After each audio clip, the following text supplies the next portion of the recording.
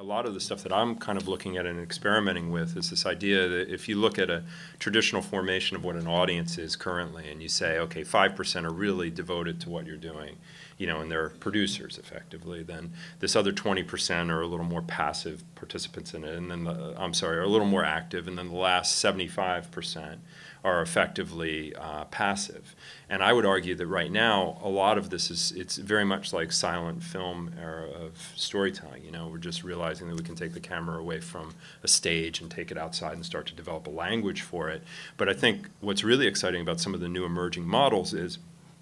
looking at ways that the audience, or what has formerly been known as the audience, could be collaborators. And I mean that they could potentially be helping to license various things that we do, and we're experimenting with that, looking at ways to have them be distribution partners in what we do.